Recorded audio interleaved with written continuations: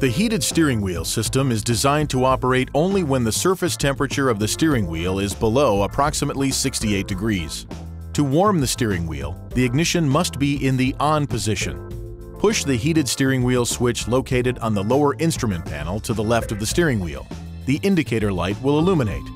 If the surface temperature of the steering wheel is below 68 degrees, the system will heat the steering wheel and will turn off and on to maintain a temperature above 68 degrees.